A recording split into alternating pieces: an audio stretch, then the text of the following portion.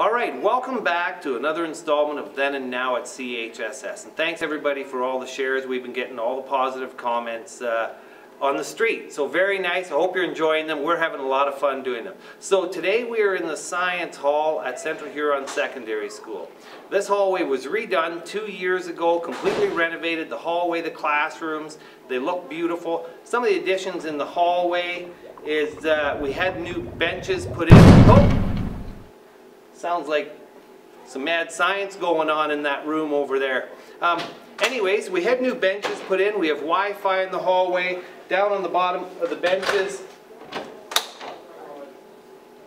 Holy dude. Down on the bottom of the benches we have plug-ins for laptops. We have USB charging ports.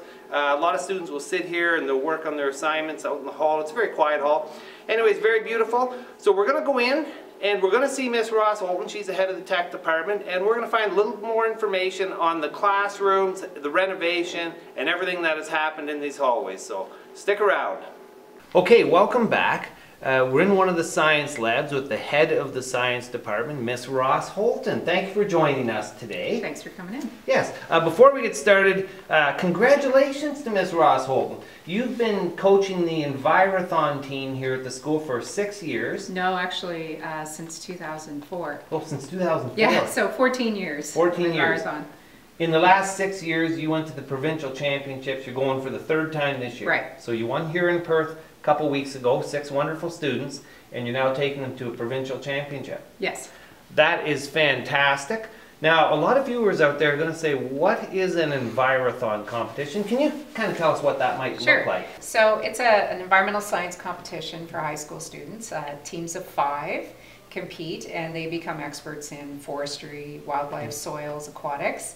And every year there's a different special topic. So this year it's climate change. So the students learn about those topics and they write tests and they have to do a presentation as well. They're given a problem and they have to prepare an 8-minute presentation with their solution to the problem.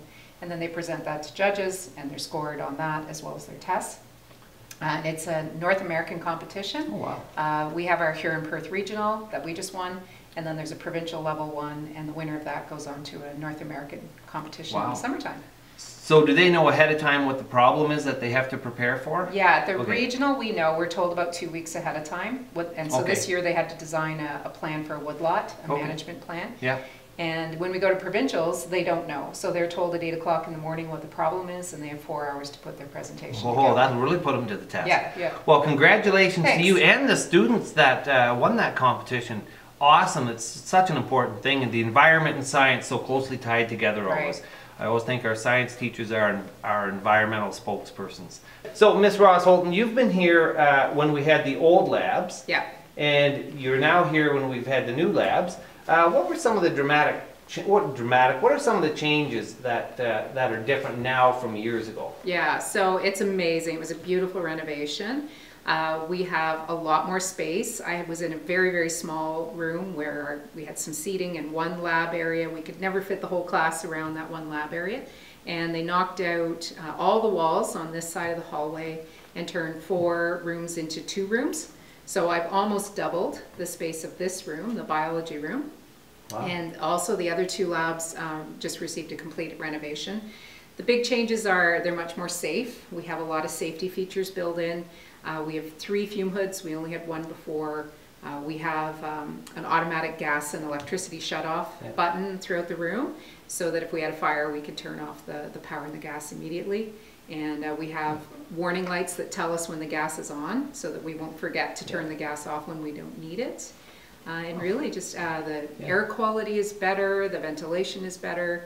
Every room has its own rooftop unit so that we can control the temperature in here and the airflow in here. Awesome. You talked about a hood. Is that the hood at the back of the room here with the glass door on it? Is that where dangerous experiments get done inside? Yeah, so when we want to blow something up, we do it in the fume hood. That sounds cool. Any toxic fumes will get sucked right up out to the outside. I gotta ask, you've got some, I'm gonna call them specimens in jars back here. Where do you pick those up? Walmart? Or? No, not Walmart. We have to order those from the science companies. And most of our specimens that we have on display are really old, so a lot of our viewers probably will remember them from their science rooms. So jarred things could be 40 years old. Yeah, 40 or 50 years old. A lot of our stuff came from Seaforth as well when it closed. So we, when I moved over from Seaforth, we brought a lot of our old antiques with us, and we display them proudly in the classrooms. Yeah, yeah, no, that's for sure. I love antiques, so I think that's terrific. Now, one of the a lot of our viewers are probably wondering if they're going to see a shot of the greenhouse. Are we going to show them the greenhouse? Well, unfortunately, no. We lost the greenhouse a couple of years ago. Yeah. It was in rough shape and needed an extensive amount of work, and it just wasn't feasible to keep it. It's about 40 years. Yeah, I know, very expensive. Yeah. One of the downfalls of a population of students of 1,500 going down to 500, you can't run everything all the time, and because of that, the renovations needed to keep it going. It wasn't safe anymore, it was outdated, and it got taken down, and maybe someday we'll find another way to bring something like that back. Yeah. So for sure. Okay, and so these are beautiful rooms, so we're gonna take a little tour around. And what do you think one of the former teachers would say if they came in? Do you think they'd like this change? I think they'd be shocked. You think they'd be shocked? I think they'd be shocked. They might wonder what a smart board is. Yeah. All our rooms have smart boards now, and we've got Chromebooks and iPads Yes, in the I've seen a classroom. Chromebook card. You have a card that stays right in the room here all the time. Yeah, we Awesome. have 25 Chromebooks. Well, you know what we should do is I should find one of the former teachers and bring him in and show him. Absolutely. Well, why don't I go out into the hall and get one? We'll be right back. Okay, we're back. Mr. Hodgins is here, former science department head here. And teacher. Yes, And teacher, obviously. yes. And met Miss Ross Holton, our current department head here. And they've met once before, but it was quite a while ago. So you're just meeting for the first time. So you can follow along, and we are going to do a tour of all the labs. This room was 228. It's still 228, but it's double the size now. Yeah. So it's great. We have a student sitting area, working area, and then all this lab space. So this is all our chemical storage, and it's all vented properly. Yeah, all our chemicals inventory. Safely stored. That's kind of what we used to have. That's Yes. for sure. Yeah. Which is basically nothing. Right. Yeah, this beautiful renovation. Yes, it's amazing. Yeah. So that's the back end of, that's the same food. Yeah, and then we have a few One mud over over here. here. Now there is a class in there right Yeah. now. So maybe we'll go across the hall. Yeah. They've been around a long time. We should get a picture of you holding one. You remember this one? Oh, sure. We cut a few of those just like that. Oh, did you? Do you think you maybe cut those? Not that Or, one. No, okay. No, it was purchased, but we dissected pigs. Yeah, oh. And I brought in cow's hearts and cow's lungs. Oh, really? Yeah, Isn't that awesome? yeah. Wow. So we tried to preserve anything that was in good shape and the students would enjoy seeing. I gotta look at this. Looks all too familiar. Sure, it's part of your collection. You know what? I did make that collection. Yeah. Mr. Hodgins, thanks for coming back and being part of the welcome. tour. What did you think of the new science labs here? Awesome. I just can't get over the improvements. That's awesome. We were antiquated compared to this, that's for sure.